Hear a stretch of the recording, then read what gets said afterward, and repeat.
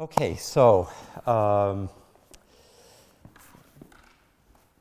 there was a cartoon that came out a couple days before the present White House incumbent had his inauguration.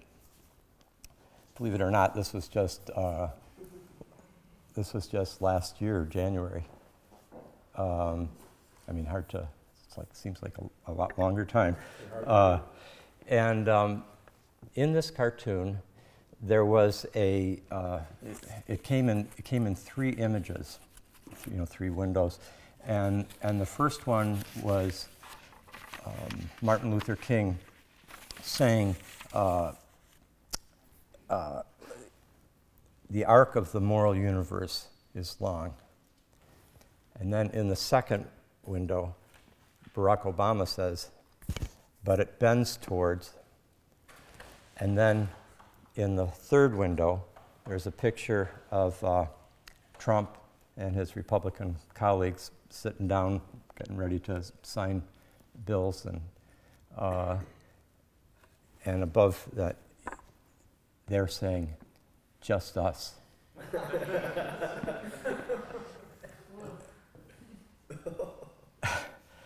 And this kind of sums up the crisis of moral responsibility, moral vision, historical responsibility that I think many of us in this room really feel surging through ourselves and through the world today. I think of this week's themes that, what a rich, I say this week, it was just like 48 hours ago, less than that. Like 40 hours ago, how packed it's been, rich with, and dense with thoughts and feelings and imaginative insights.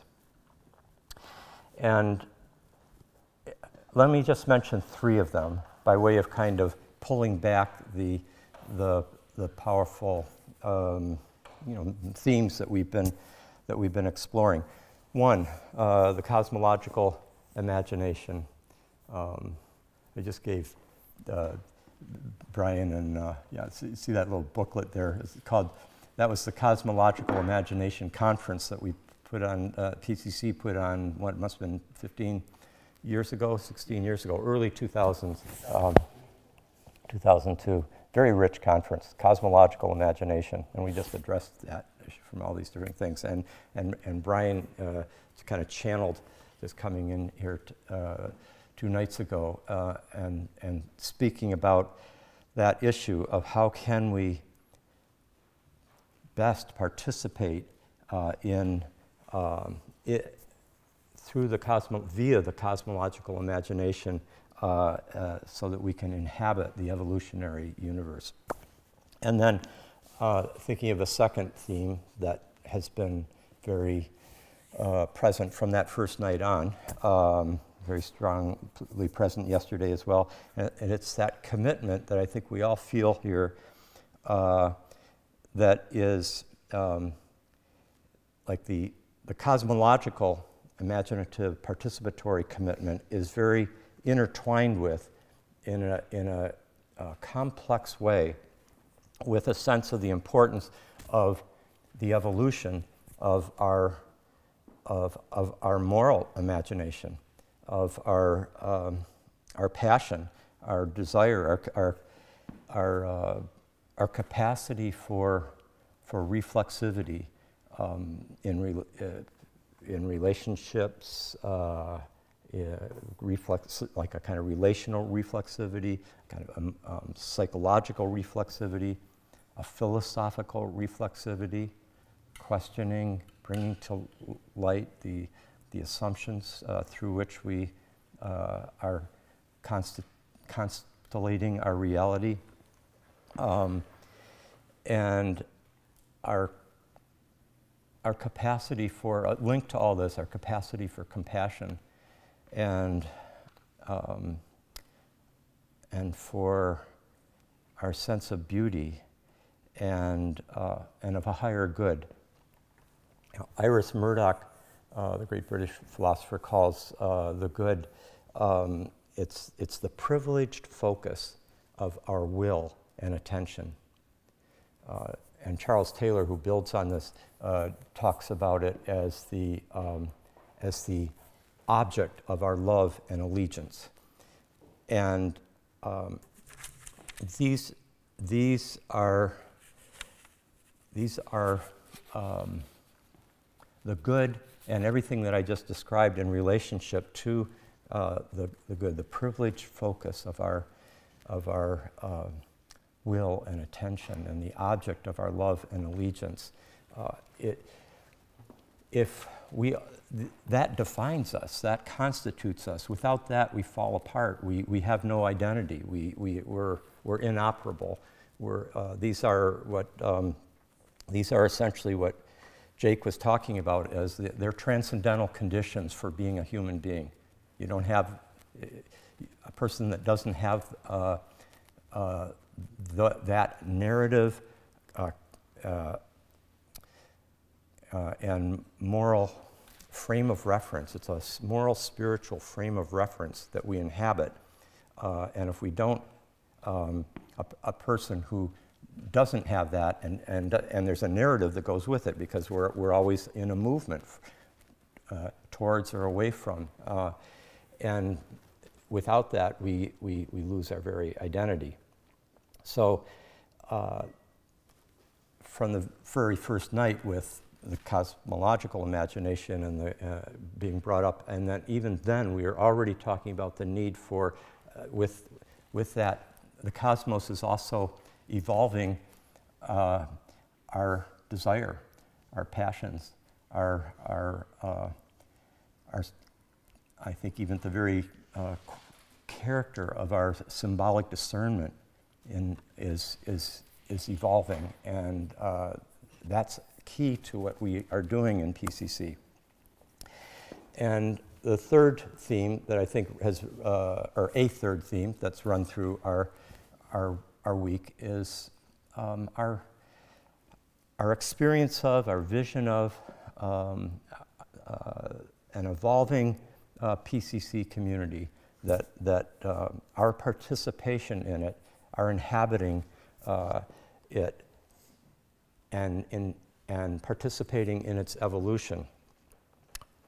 How that, in some sense, has become part of our identity as well, part of that constituting spiritual horizon within which many of us live. So, this kind of vast cosmic level, and the within it, embedded in it, the deep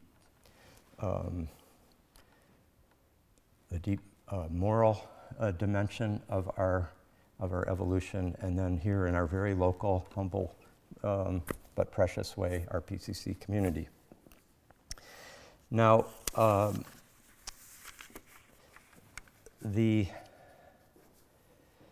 that statement, by the way, the arc of the moral universe is long, but it bends towards justice. That was, of course, used by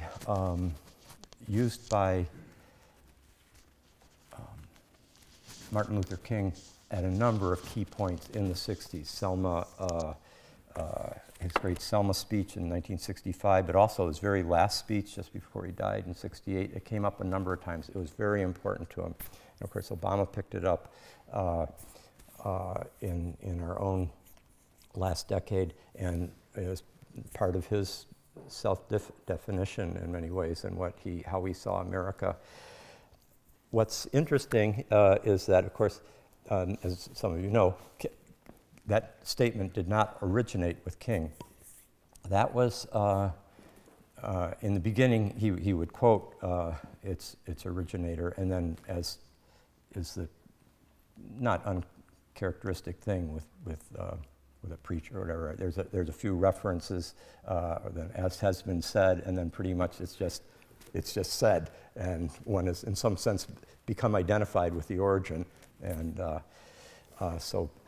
but its origin was Theodore Parker, who in many ways is one of the most extraordinary people of the of the 19th century.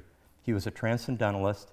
He was a major women's suffrage supporter, very close to Elizabeth Cady Stanton, for example. He was at the forefront of the abolitionist movement, penal reform, he anti-war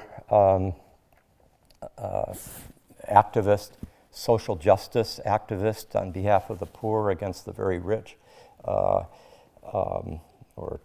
trying to wake them up ethically to that injustice. He was even, when he gave, this is just a quick moment by way of honoring our ancestors, because a lot of times we don't talk about someone like Theodore Parker, but here was this guy, and he would give sermons in Boston. He was part of that transcendentalist group where Emerson, Thoreau, and the Alcotts were all part of, and so many people came to his sermons, like 2,000 every Sunday. Boston only had 60,000 people. That's a lot of action there. And Elizabeth Cady Stanton, who went to his sermons each week, she said he was the one who awakened her to the idea of the Divine Mother as part of the Trinity, part of the Christian Trinity. When Betty Friedan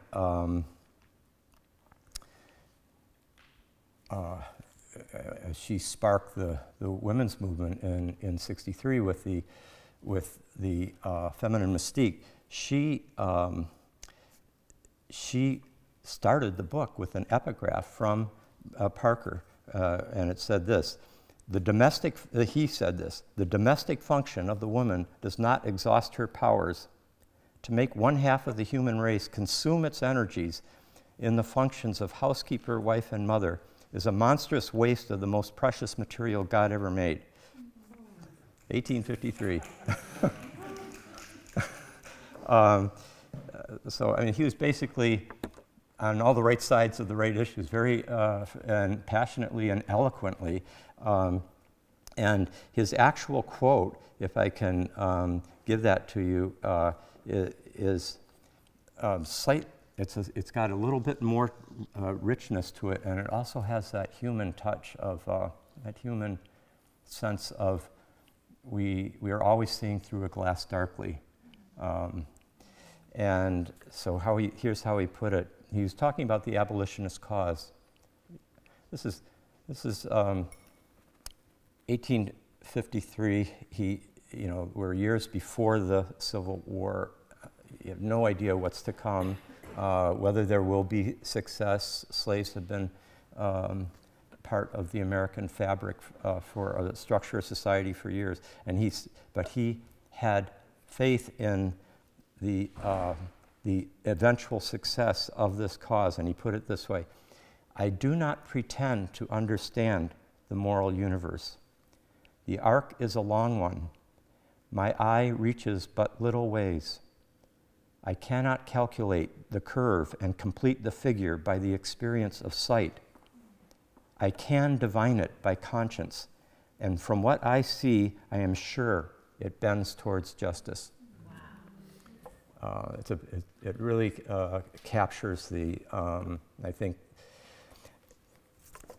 so much of what we're doing here, because even his phrase, that term, moral universe, wow.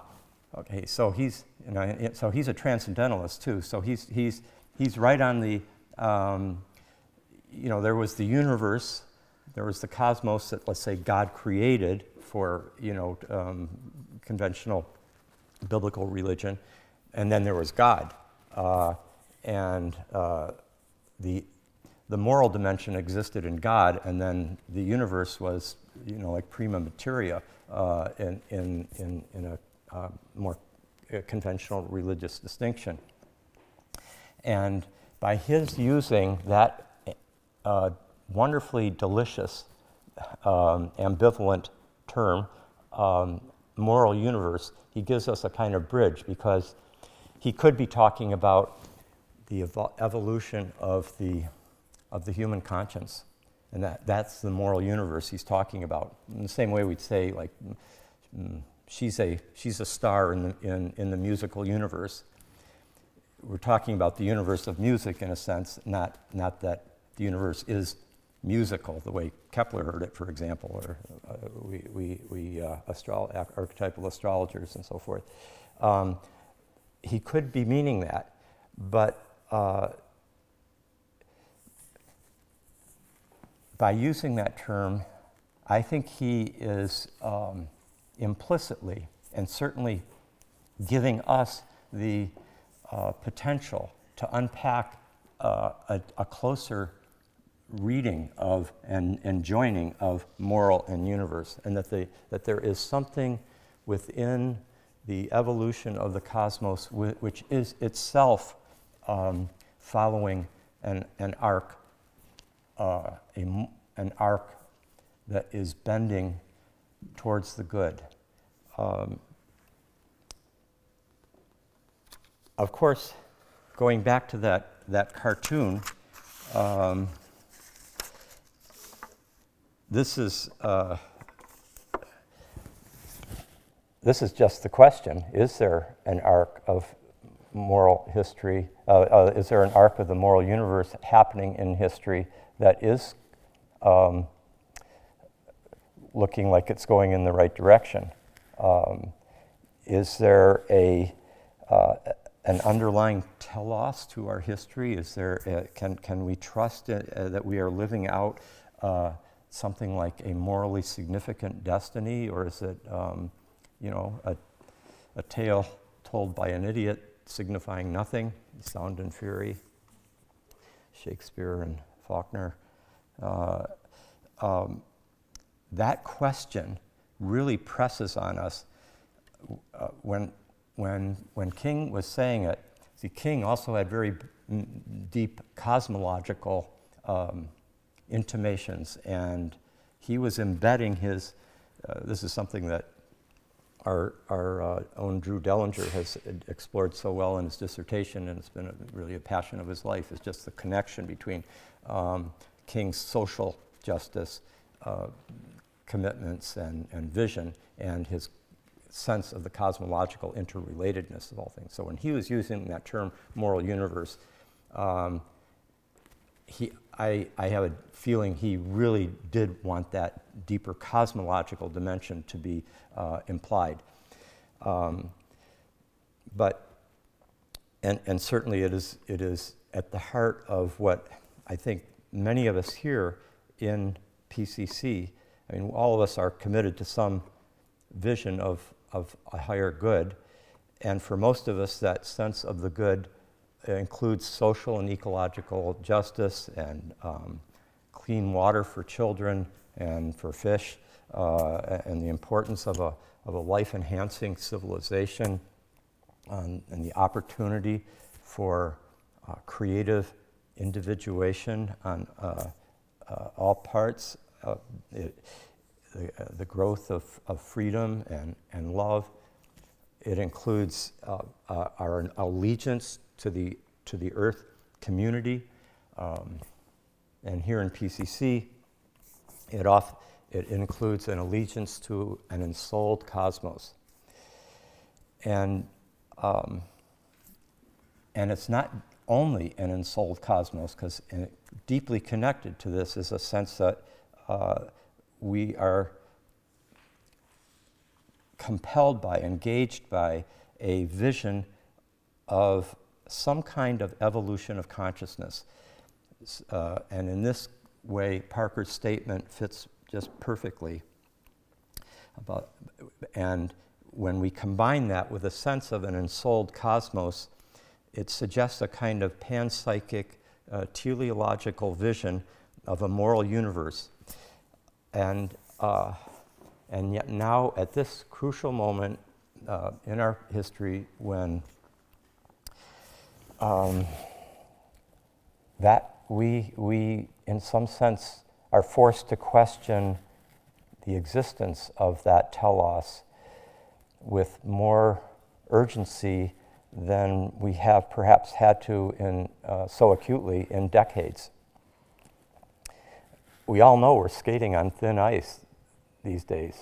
I mean, in just about every sense. I mean, there's just, each day we go through our day, I mean, we are generally, I say we in this room are generally so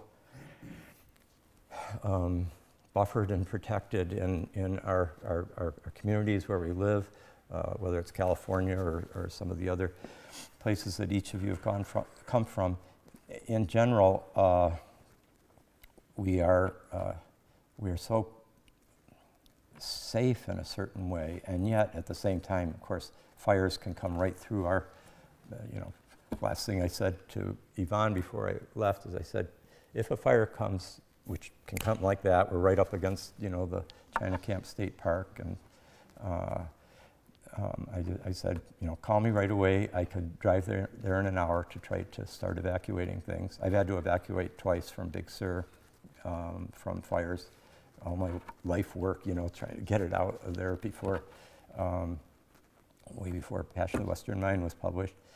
And so I just told her which, said if you need to, here are the boxes that if we don't get them out of there, I'm not going to recover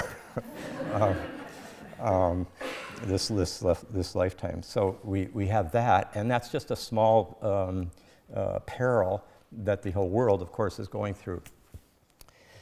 So when we look at this larger global situation and we approach it from all the different dimensions that we explore in our courses here, and that each of us is carrying different facets of with lesser or greater insight, and that's why we are all in a community in which we keep learning from each other. I've learned so much these last 3 days being here, and being in each person is just bringing things like, oh, that's right, that's how, it's just so important what we're taking in from each other. And part of that multi-perspectival attentiveness that we're bringing to our contemporary moment helps us see just how multifaceted, multidimensional our crisis is, our global crisis is. It's ecological, it's spiritual, it's social, it's economic, it's moral, it's political, gender relations, race relations, species relations.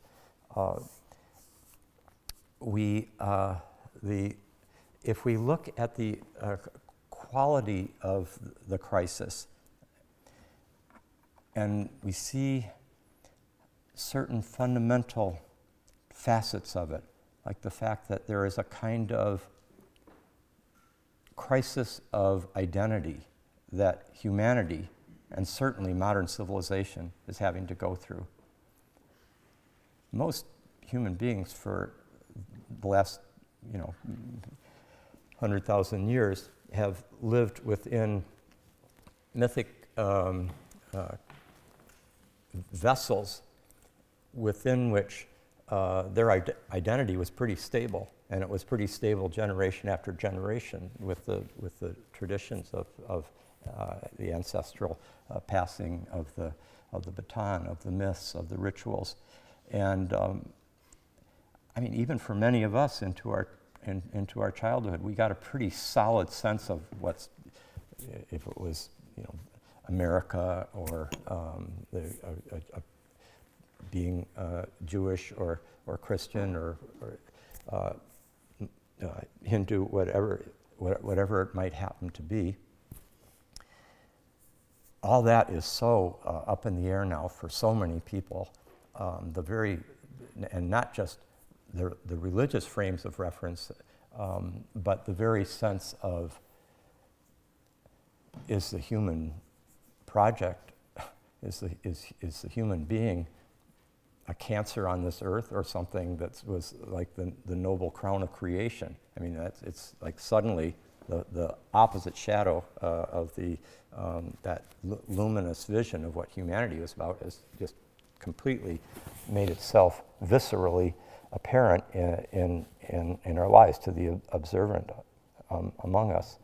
And if we look at that quality of having to face the shadow, just on an unprecedented scale, what men are needing to do, many are doing, so much more has to be done, of facing the shadow of the male, of patriarchy, the shadow of the churches, of religion itself, of virtually every religion has its shadow has erupted into our consciousness as in ways that are just unprecedented. Just take the Pennsylvania report of the Catholic Church, where basically, as I was saying to Jake the other day, I mean the Pope and the Vatican, the bishops, I mean, really just need to cover themselves with, and I think very highly of so much of Pope Francis, obviously, but in terms of the state of the Catholic Church, it needs to cover itself in ashes and get on its knees and in some sense die like its founder in order to cede its gift of which it has been carrying at another level. But the shadow of humankind itself, all these different qualities of our industrial civilization, of our mode of consciousness, of the way our technology, which seemed to be, I mean, some of you are old enough to remember, but in the 1990s, when the internet was spreading, it was filled with utopian idealism. I mean, Indra's net and the radical democratizing and pluralization of information and power and participation and so in all these ways, including the sense of existential uncertainty of a very fundamental, like survival, an encounter with mortality, not just individual mortality, but somehow the encounter with the mortality of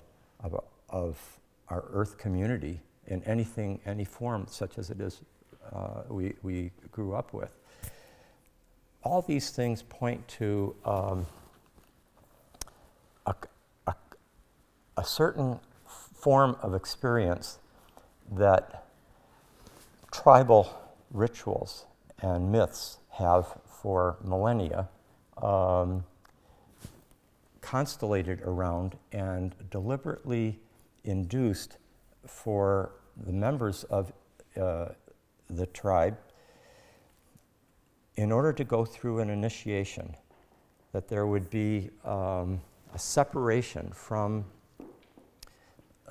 a sense of isolation, of alienation from the mothers, from the tribal community, and then put through this ordeal, this pressure cooker of utter isolation, a suffering, the encounter with death, the sense that one actually was dying, a total identity crisis, a crisis of meaning itself. And it would be through this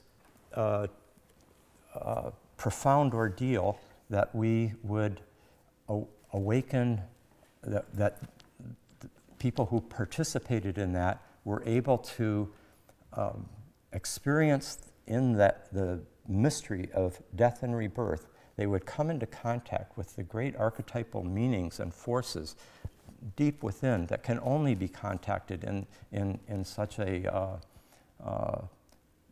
special and challengingly difficult way in order to come back into the tribal life with a new wisdom and a new self-possession and a sense of the orienting the life of the tribe, physical and spiritual, for 7 generations hence, and that's how the decisions are made.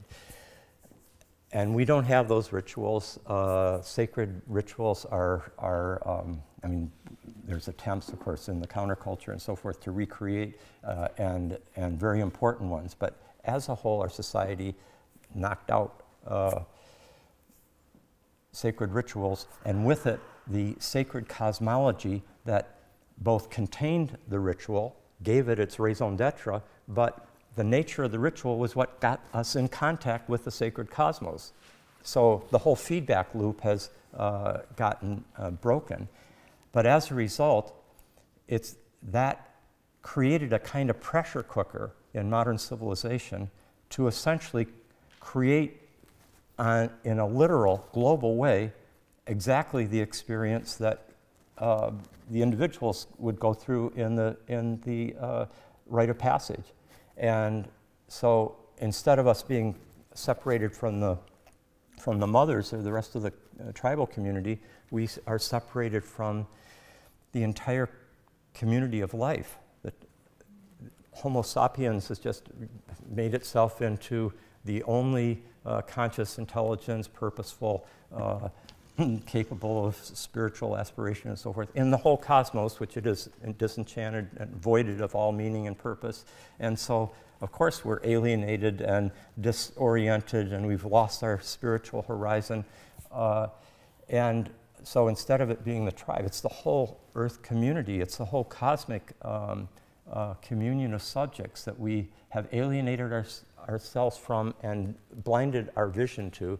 And now we're having to go through this planetary level of a death, rebirth, rite of passage.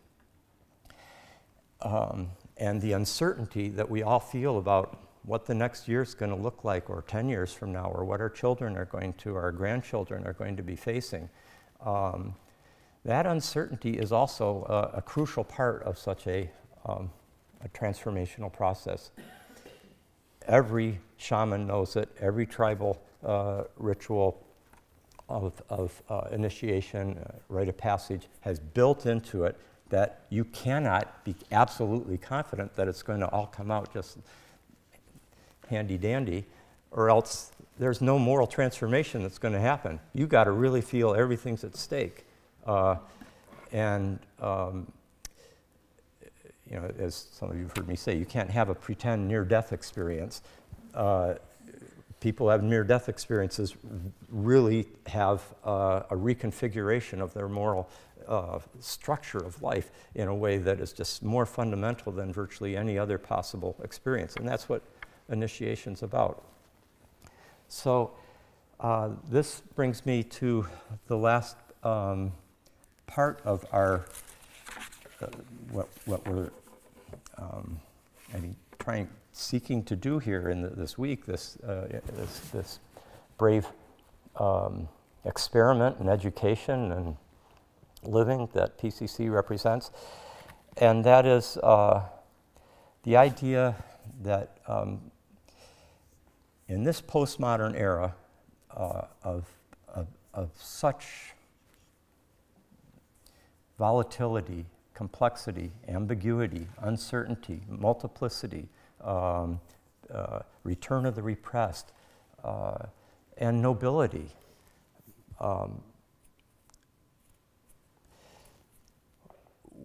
Individuals cannot do it on their own. We need communities, and if we take the word hero and think of it as like, define it as the heroic is that the hero, the heroine, is the person who has a vision of the good that in some sense, like of a higher good that in some sense stands apart from and beyond the conventional tradition, and helps to bring back to that community the treasure from their ordeal. But we need heroic communities. We can't do it with just heroic individuals.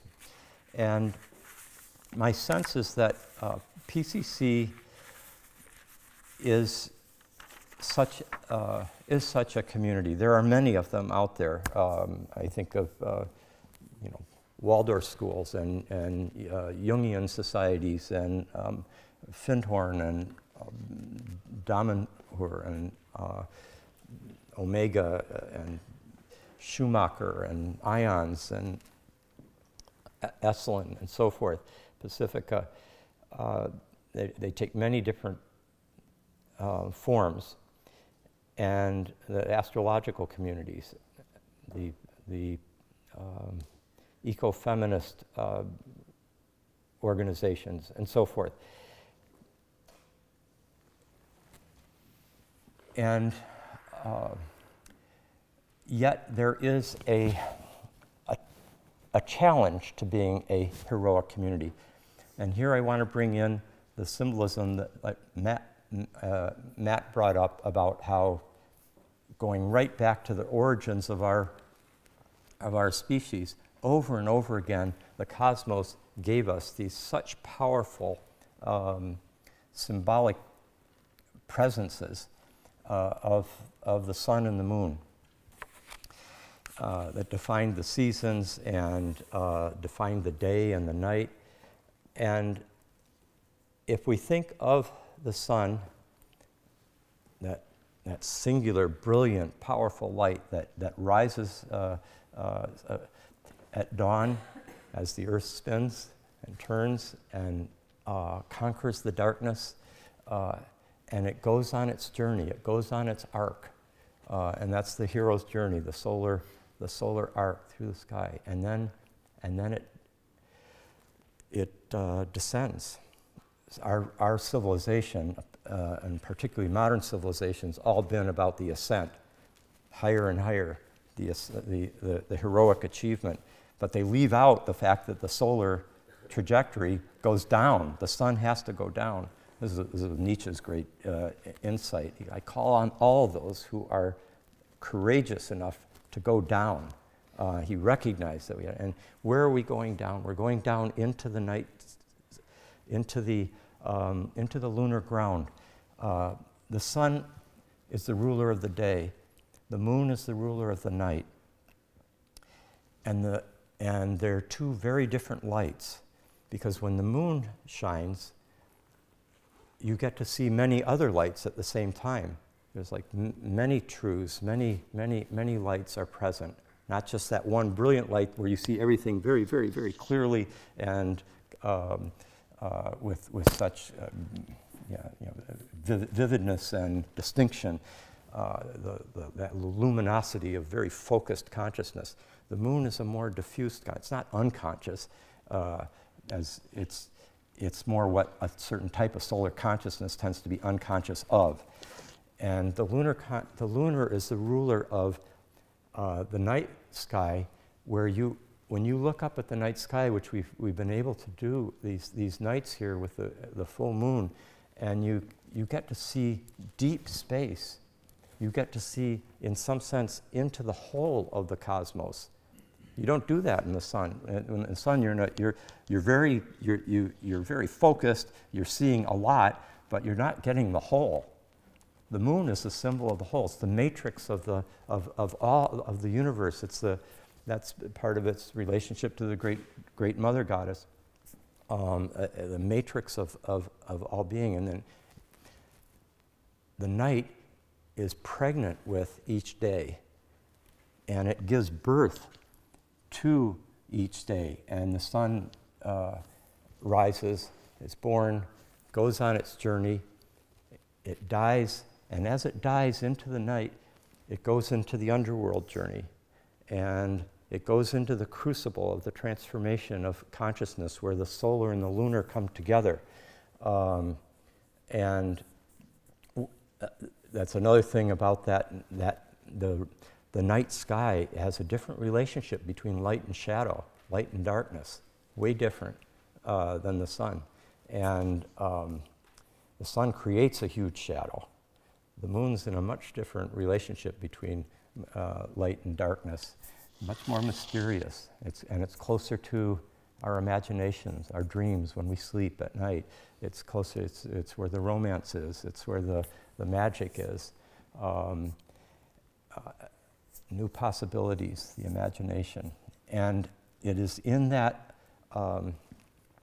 act of dying and sort of self-submitting, into surrendering into the whole, on behalf of the whole, but carrying everything that one has individuated through your life and kind of seeding that into the whole, and then dying, and then the solar-lunar conjunctio happens, the sacred marriage, the hieros gamos, and it's out of that the conception for a new birth, a new life, a new day, and a new son is born into a new heaven and a new earth, and that's the great solar-lunar mythic cycle. And we're in the postmodern underworld right now. We're in that great crucible of facing that shadow and going through this profound kind of deconstruction of our identity, and being on the Garden of Gethsemane and taking in the shadow of what ourselves and our humanness has inside us.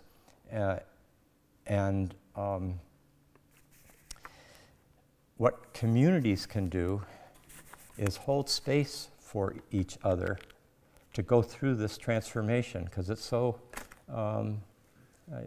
Ari kind of alluded to this last night with his great presentation of his paintings, how important it is for us as a community to serve itself as, heroic community. Heroic is the solar, the community is the lunar, and to serve as a nourishing matrix of individuation, of flowering. That's, by the way, what Jung meant by individuation, was flowering. But there's a big difference between flowering in a potted plant and flowering out of the soil of the earth. And that's what our, I believe, PCC's community ideally has been doing and can continue to do, which is to serve as a matrix of care for the initiatory transformation of each of us as we go through our journeys that are often painful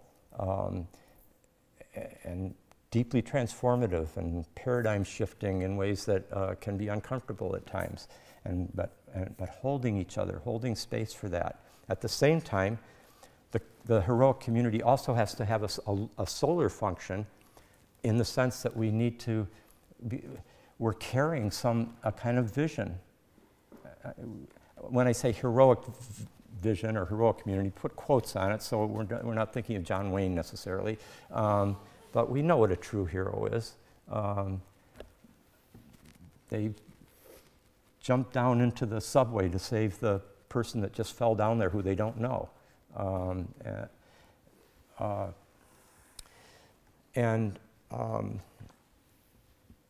So we, while nurturing the pluralism of our individual geniuses and visions, we also are holding a kind of family of interrelated visions that have a kind of underlying luminosity and coherence that we are bringing into the world, kind of like the light of the sun, into the greater society to help seed it with that.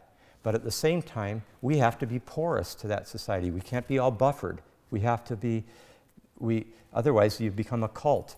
You've got your own vocabulary that nobody else can understand. You've got your own private rituals, and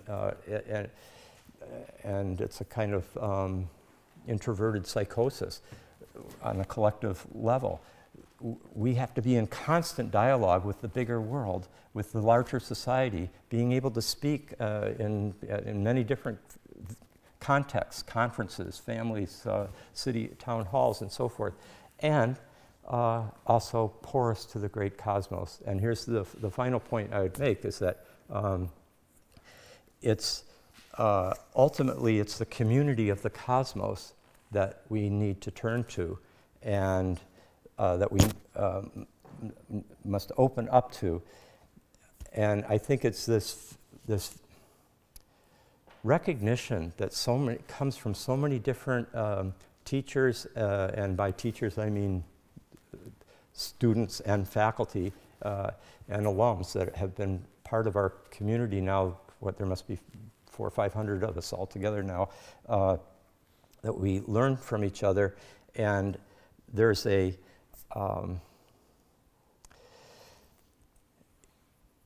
the cosmos that together we are unfolding, that is realizing itself through us and our struggles and our epiphanies. This vast cosmos of meaning and purpose, it reveals a certain care for the earth and for each individual and every moment on it. This kind of synchronistically orchestrated movements of the planets, the sun and the moon and the earth and all of this on it. And in a way we can help, as Chad said once, just as the community is holding space for each of us in PCC, the cosmos can hold space for us. Why? Because the cosmos' space is not empty. It's not a voided. It's not a meaningless void. It is saturated with soul, with psyche, with meaning. It's only in the kind of temporary Cartesian imagination that helped differentiate us and played some positive roles, but also has just worked to help constellate a very critical situation today. But it's basically helped constellate a death rebirth initiatory crisis. And so I guess I want to end with this idea that through our own, not just our studies, but our care for each other and our continual work and play in our inner journeys, like the working on ourselves, the transformational practices that each of us have, that we can discover that ground of trust in the universe that can help us, this trust in the ensouled cosmos that can help us be a centering presence for the larger human community as we all undergo the profound initiatory transformation of our age. So that's all I had to say.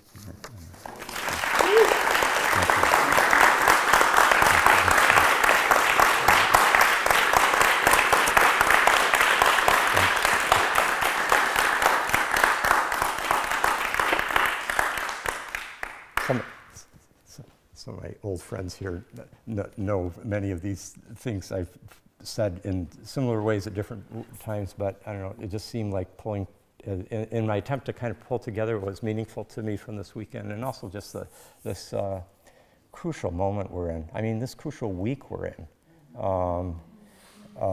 It felt like the right thing to talk about. Thanks, Sean. Jake, where are we? Should we just go to the ritual, or do you want to have discussion? It's totally up to you. Probably they're going to ring the bell for lunch very much. Okay, let's do that. But we can go late. Okay, well, that is also true. But just real late. Sure. We'll take a couple questions. Okay, let's take or questions or contributions. Brian, you got something? No. You just wanted to figure it out.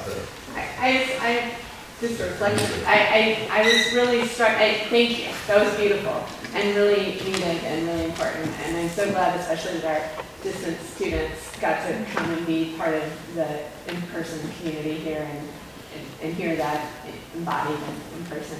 But I kept, while I was listening, it was just so beautiful and hitting all the notes we needed to hear. I just kept flashing on this irony of the administration speaking to the UN this morning and being like laughed off the podium. And I was like, Rick could be there. Any of you in this room could be there saying sensible, compassionate, wise, inclusive things, and like just the irony and the distance just struck me. So just thank you for bringing these words into this space so that we can carry them out and share them with people who need them, and they're really needed. And hasn't it always been thus? I mean, Yeah. the new vision and the seed for the next age always comes far from the centers of power in a very humbled, kind of location and so forth. Not in front of the big UN. Even though we've had, I guess, Fossil Favel and a few other greats there, but it's a rare thing, and they get them out as fast as they can. Thanks, Elizabeth. That meant a lot. You just evoke for me the importance of what we're doing here in this time and space and community. And I'm just thinking ahead to what we're hoping to be doing in the spring. And it just seemed to me that what your talk could not have been a better commercial message, if you will, for the need and the importance of these gatherings. And I think we all should be ambassadors to the 400 or 500 people that are comprising a larger community of alums and current students, that the importance of being here together in the work we're doing. So, thank you. Thanks, Paul.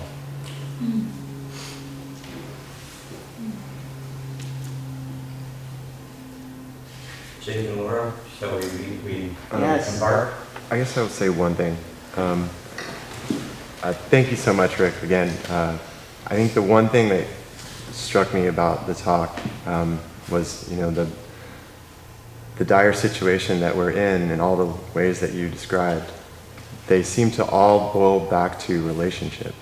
It's the relational dimension. And yeah, I don't know exactly what to say other than that. Yeah, I thought it was so great that Matt yesterday brought up Levinas, and the key of relationship is the key. These people who are like really great, great in quotes, teachers, prophets, or whatever, but have lousy relationships with their spouses or children, and I mean, it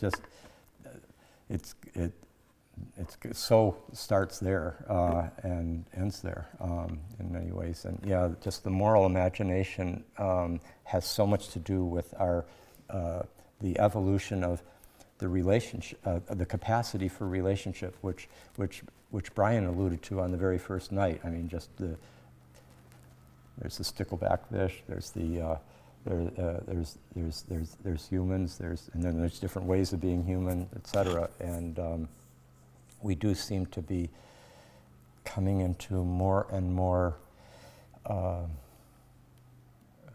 profound ways of entering into I-thou relationship. Yeah, it's so key, and including with the Earth community itself and our fellow animals and plants and water and air. Okay.